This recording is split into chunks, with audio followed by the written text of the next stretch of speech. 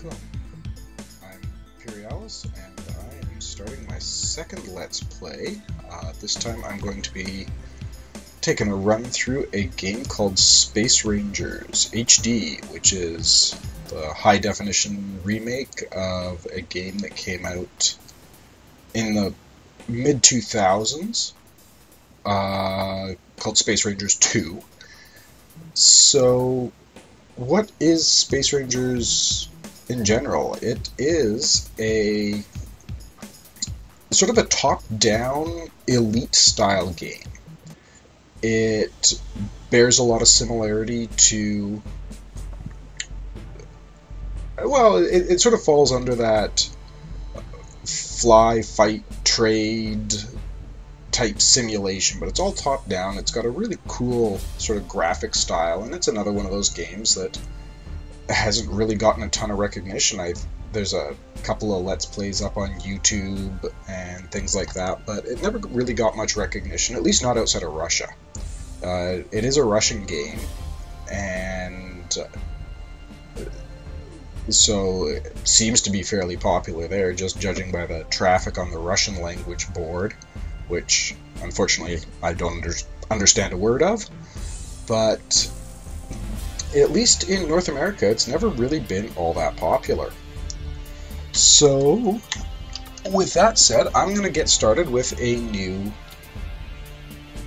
character here. Name myself Imperialis, and there are 5 different races you can choose from. You've got the Maloks, who are a warrior race. They're kind of dumb, but very aggressive. They tend to be good at some of the more military-style games. The Palangs, who are an amphibious, sneaky...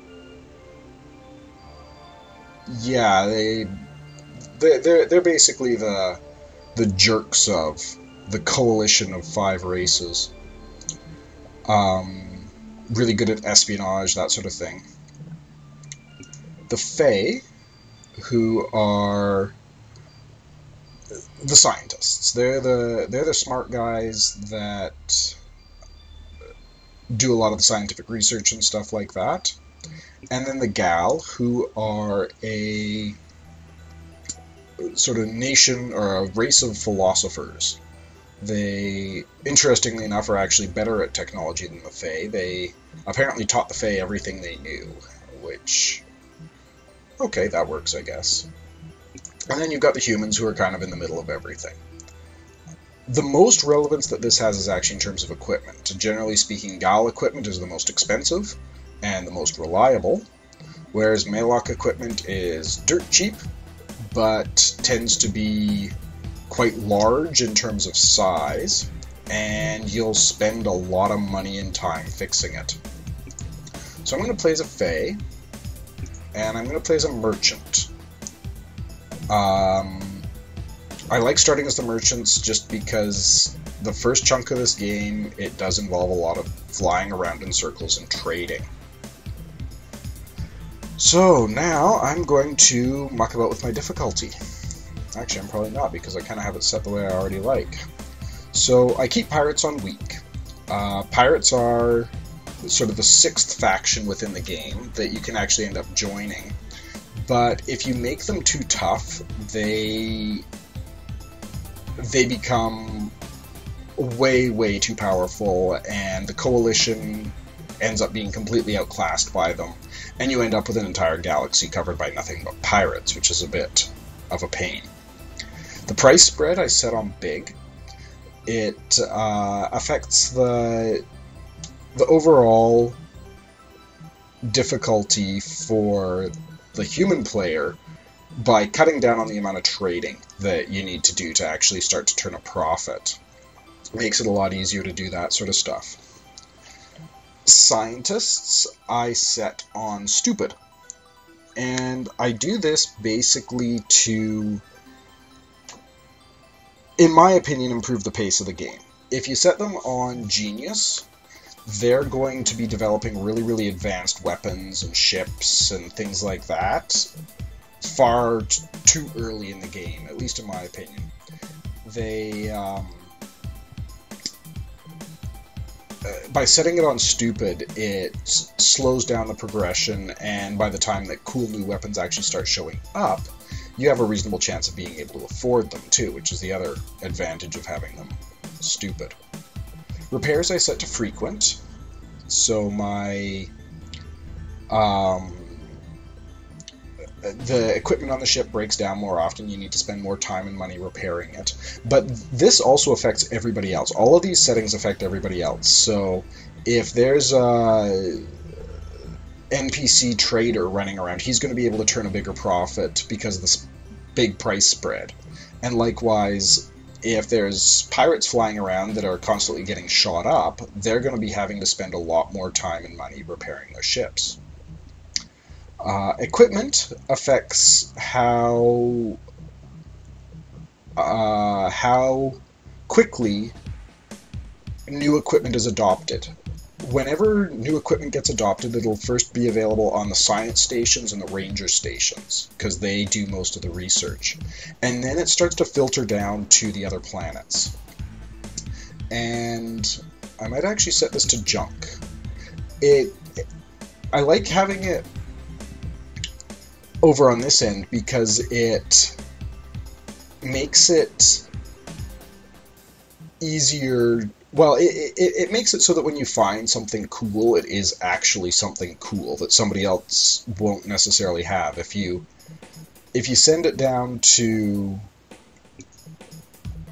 tough, which I suspect is a typo, I suspect it's meant to be lots, it means that as soon as the scientists develop something new and shiny, all of the planets are going to pick it up like right away, and very quickly the new stuff becomes obsolete much, much faster.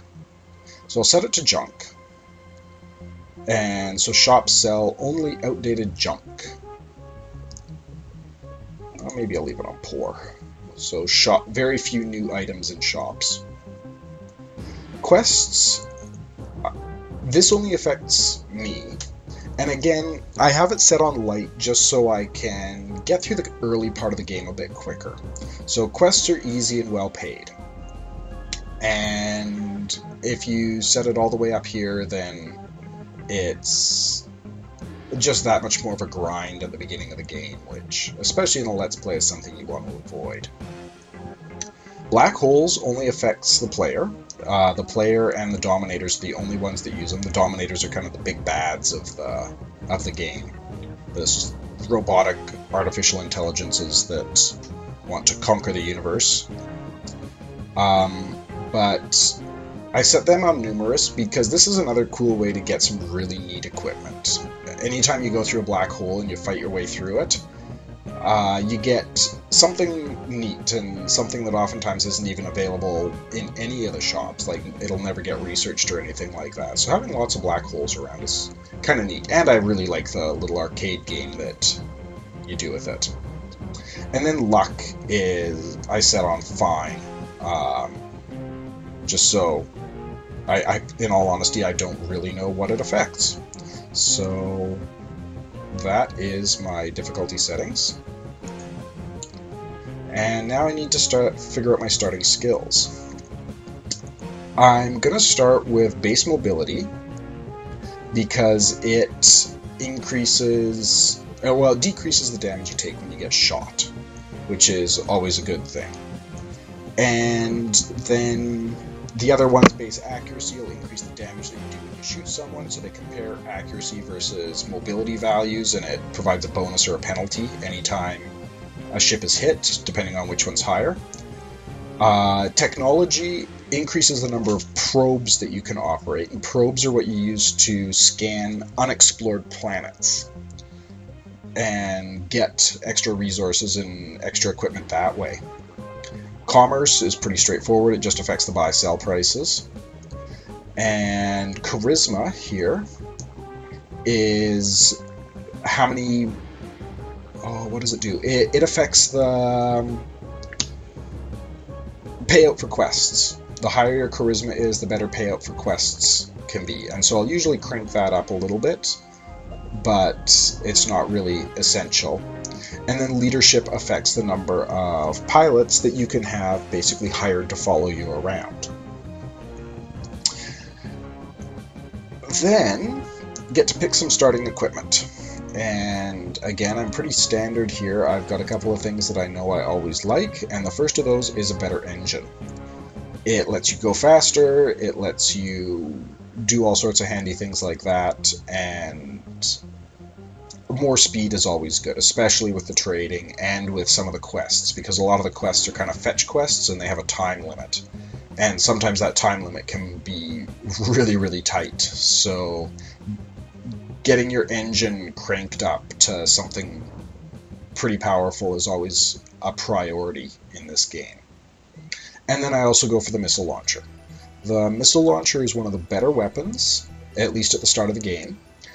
The downside to it is expensive because you have to pay to reload it, but it's a good start. Well, it's a good weapon to start with a little bit buffed up. Other than that, you can start with a better fuel tank, better radar, a better scanner. So radar just affects the range that you can scan ships at, and scanners, depending on what their shielding is, you can actually poke into their ship and see what's going on in there. What kind of weapons they have, what kind of cargo they're carrying, what their shields are like, all that sort of stuff. Droids repair your ship. That's a droid there.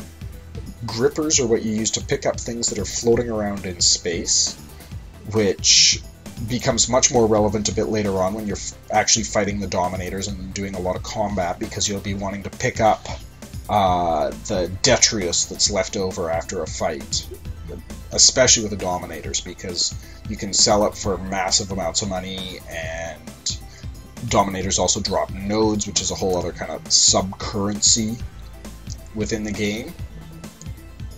Shields, pretty self-explanatory, they just block a certain percentage of damage. Industrial laser is a terrible weapon that you might use a little bit at the very beginning of the game and then proceed to get rid of. Fragmentation cannon is a short-ranged gun that does pretty reasonable damage, particularly at the beginning, and it's cheap to operate. They tend to be quite inexpensive. The Flux is a laser type thing. It's a longer ranged and slower firing version of the fragmentation cannon. And then the Triton is a weapon that does a little tiny bit of damage, but also slows the enemy down. So those are the options for starting. One thing I haven't talked about is the different starting setups. This just affects your starting ship and your relationship with the other races. So for the Fey warrior, everybody likes him, but he's broke and he's got good weapons. The mercenary has a small ship with missile weaponry, no money in the bank, and the Malocs and Palings both hate him. The merchant, which is the one I'm going to be playing, has a big ship in terrible condition with a slow engine, which is part of the reason why I upgraded the engine. And everybody except for the Malocs like him. The Corsair is broke, the gals hate him, and the pirate is broke but has a whole bunch of drugs, and absolutely everybody except the Palings hate him. The different races also all have different sort of starting setups as well, but like I said, I like the Fey Merchant, so that is the setup. So we'll get started here, and it's gonna take a little while to load in here, and while it's doing that I'll let you read it, but I'm gonna talk. So one of the things I really like about this game is just how much diversity there is to it.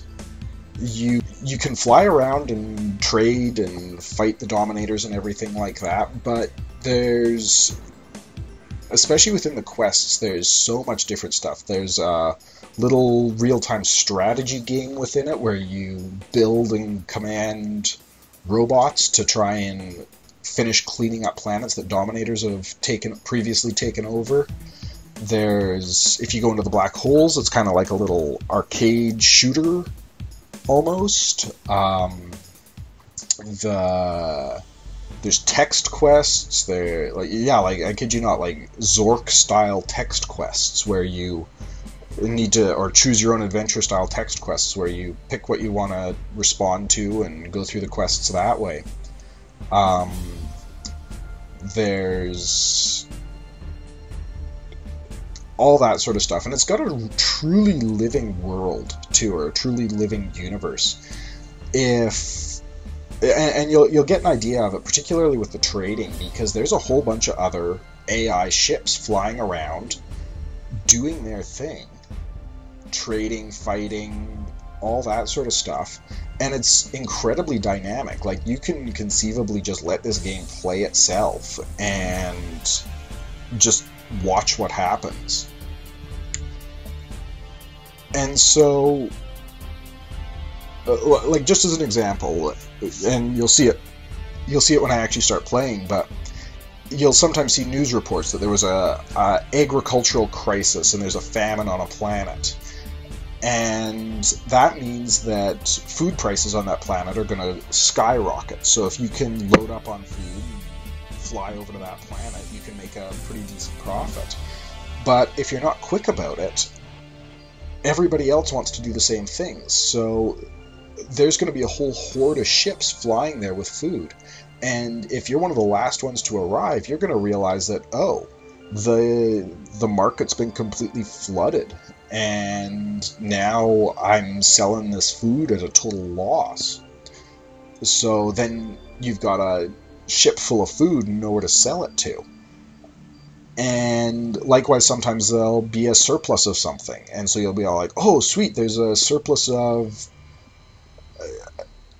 machinery on this planet. And so you fly over there only to realize that somebody else has gone in and cleaned it out entirely, and there's like 2 left, which means that you've put wear and tear on your ship, you've wasted fuel, you've wasted time, all that sort of stuff flying around to try and turn this profit, but somebody else beat you to it. And because this is really dragging on here, I'm actually going to pause the video briefly and wait for it to finish loading in, and then I will rejoin you after the game starts here. Okay, so welcome back. Finished loading in here, and this is where you start out. He gives a little bit of backstory here. On behalf of the Interstellar Coalition and the Pegasus Ranger Center in particular, I would like to thank all the true patriots enrolling into the Ranger Force in this hour of hardship. We all remember that 200 years ago, it was the Rangers who put an end to the Cleason War that threatened the very existence of all 5 Coalition civilizations. That war was a lesson to us all, strengthening the unity of the Coalition. Thanks to this war, whatever misunderstandings arose in the past 2 centuries were resolved swiftly and peacefully. This long-standing peace was broken 6 years ago when unidentified aggressors attacked a science expedition from Earth in a remote star system. I'm going to let you finish reading that, but backstory. And respond on here. Dire times are upon us. And then he talks about how, oh, these Dominators are attacking, and then all of a sudden pirates began attacking us, or a group of sort of anarchists aligned themselves to this unidentified pirate leader who's going around and mucking things up. Can I go fight now? Now, I am going to do the training. It gets a little bit of starting money, which is always nice. And if you end up playing this, you'll probably want to go through the tutorial as well, so I'm a rookie pilot, and I would like to familiarize myself with the new equipment. So, we are happy to provide you with all the knowledge a Ranger needs. Your first mission will be a simple one. Take off from the Ranger Center and land on your home planet of Epentak. An experienced instructor will be waiting for you at the spaceport. Very good, I'm on my way. So, now this brings us to the start screen. You can see the status of your ship. My hull's in good shape, my fuel tank is in terrible shape, my engine is in critical condition, so that's not good. So I guess you'll get to see me doing some repairs right off the bat. So to do that, I need to go in, I need to look at my ship itself. And down here, you can see my total money. I've got 4,000. So this is the starting engine, and if you remember when I created this guy, it said he had a engine that was in terrible condition, and this is it. But you'll notice over here in storage, I have a different engine. This is the bonus that I started with. So there's the diving engine. It's got a top speed of 400 and a hyper jump range of 17 parsecs. This, however, the engine that I wanted to start with, has a top speed of 490 and a hyper jump range of 25. So I can drop that in instead, and now my ship is in much better shape than just sell the junky one. And here's that missile launcher that I started with. So, strikes a target with homing missiles, inflicting 10 to 18 damage each. The number of missiles, there's 30 that it carries in its magazine, so we'll equip that as well. Other than that, I have an industrial laser. This is one of those cruddy little weapons that I told you about at the beginning. And I'm actually just going to sell it. There's no point in carting it around. My fuel tank is in terrible shape. My fuel tank has a capacity of 20, but my engine could jump up to 25. So my fuel tank is going to be here at least, because it only holds 20 units of fuel, whereas I could conceivably jump up to 25. But I'm going to use, well, let's take a look, see if they have, and then I've got a basic gripper, a basic radar, and that's about it. But I am going to just take a quick look at their equipment store here and see if they have a better fuel tank. So they do.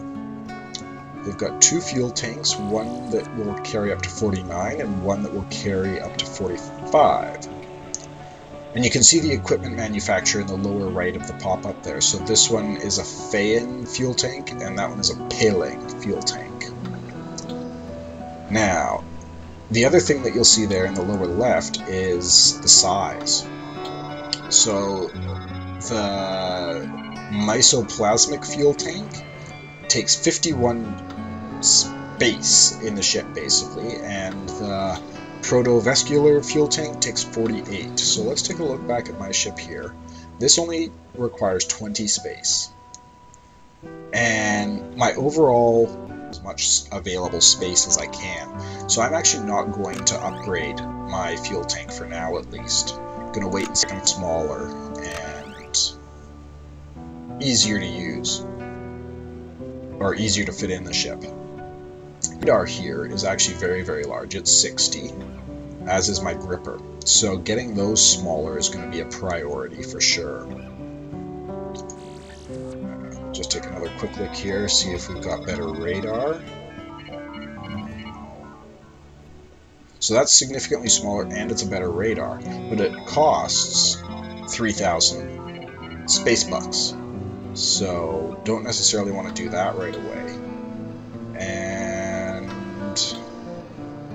we've only got one gripper, which I don't. It's a good gripper overall, but again, it's quite expensive, and it'll cost almost all my money. So we'll just leave it as is for now. That stuff's fairly easy to upgrade later on. Now from here, there's all sorts of different stuff that you can do. You can get micromodules, which are little upgrades to your. They attach to other equipment and they improve the performance of it in one way or another. For that, you need to trade in nodes, which you get from killing dominators. And they want me to infiltrate the pirates to try and learn about them and figure out how we can go about defeating them. That's a whole subplot thing that they added in the HD version. In the original Space Rangers 2, and even the Space Rangers 2 reboot, because this is actually the 3rd release of the game. In the original one, the pirates weren't really a faction in and of themselves. You'd occasionally get them. There'd be a pirate base and some pirates flying around in a given system, but they weren't organized the way that they are in the HD version. Ranger rating is just how Rangers are ranked. You can see the whole shebang here. So right now I'm ranked 53 out of 53 Rangers. I've done absolutely nothing. Compare that to a guy like Amadek, who's killed 53 Dominators, 2 Pirates, liberated 3 systems, and he's the rating 1 Ranger. Responsibilities of a Ranger: basically you are a privateer. You are free to operate how you see fit, where you see fit, and when you see fit. And then you can also improve the different bases and stuff like that. You can do that with all sorts of different bases. You can invest in projects, and it's crazy how much depth there is to this. But for 10,000 credits, they could install new equipment on the base and overall improve the performance of it. But let's go get the tutorial started here.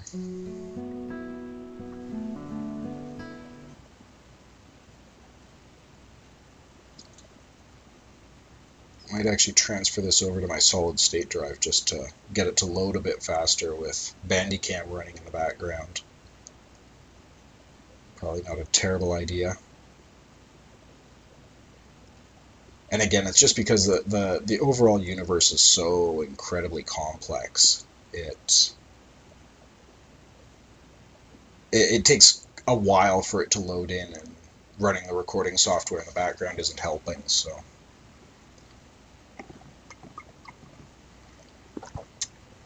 And take the opportunity to drink some coffee, though.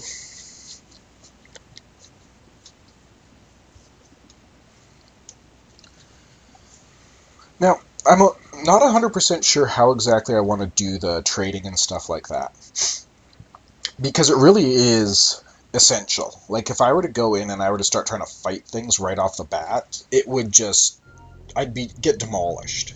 It would not end well at all. But by the same token, the trading is kind of boring. So I'm not sure how I'm going to handle that. I might have to put cuts in the video or something like that. Anyhow, this is the main screen. You've got a little mini-map up here, and the little yellow circle is my radar range. I can't see anything beyond that, so if I were to look at him, it says object is outside of radar range. See the different planets and things like that, and it is turn-based. Everything takes place in individual turns. There's the station that I just took off from. So Ranger Center Pegasus. And over here, it looks like there must have been a fight or something like that here, because there's some stuff lying around. There's a hyperliquid fuel tank, some Technics, which is a trade resource thing, equipment, like heavy industrial type equipment, stuff like that. And so I'm going to pick these up because, I mean, hey, it's an extra few hundred space bucks to get started with. So to do that, I mouse over them, and it'll turn into a little grabby hand. I click on it, and then a little grabby hand shows up there. And then I pilot close to them. So, and it'll, like, if you click here, it'll tell you how many turns it takes to get there. And if you look really closely, you'll see there's a slightly larger dot representing one turn. Another slightly larger dot representing the second turn. So,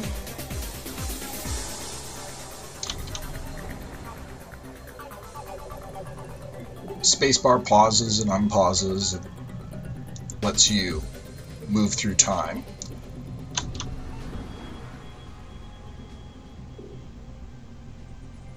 And then I'm supposed to go to the planet Epinthak. And And if you click a long distance, it'll just so it's going to take me 7 turns to get there, 7 days to get there. And once I press space now, I'll finish collecting that little bit of technical stuff. You'll notice I left a cistern back here. It just carries a bit of fuel, which I don't really care about all that much. It's only worth 100, and yeah. But now when I press space, it'll just automatically fly, and I can sit back and let it do its thing. Anytime I can pause it, and it'll pause at the end of each day. And oh, and down there you can see some minerals, so it must have been an asteroid or something blew up there. I could conceivably pick them up as well, but minerals are pretty worthless. And picking up those mechanical things will give me a chance to show off the trading screen here. So this is the trading screen. You've got 8 different resources, or 8 different things you can trade: food, medicine, alcohol, minerals, luxuries, technics or mechanical things. The name technics bothers me. And again, a lot of this comes from the Russian translation of it. It's a good translation overall, better than the original version of it. The original had some very, very funny moments, actually, but just because of translation issues. Weapons and narcotics. So you'll notice that with the alcohol, weapons, and narcotics, there's a little red square with an X through it, and that means they're illegal here. So if I were to buy or sell them, it would degrade my reputation on this planet, and potentially end up with me getting landed in jail, which would... It turns into another little choose-your-own-adventure thing where you try and shave time off your sentence, and the rest of the universe keeps doing its thing while you're sitting in jail. Again, like I was saying, this game, you can almost just be an observer in it. But anyhow, I'm going to sell these technics. They were free for me to pick up. It does say a purchase price of 68, but I picked them up for free. So I can sell them and earn myself about 800 bucks, which is nice. And then I also picked up an extra little fuel tank here, which I don't really have any use for. It's, well, because you see, fuel tank is made by the Gauls, whereas this one's made by the Fayans. And the Gauls' equipment tends to be superior to the Fayan. So I'm actually going to sell my Fayan one and gas up that fuel tank and equip it instead. It's the same size of other fuel tank, but that extra bit of really put the reliability of equipment on, or the repair frequency on frequent. Anyhow, my timer just went off, so I'm actually going to put a cut in here, and I will see you after the jump.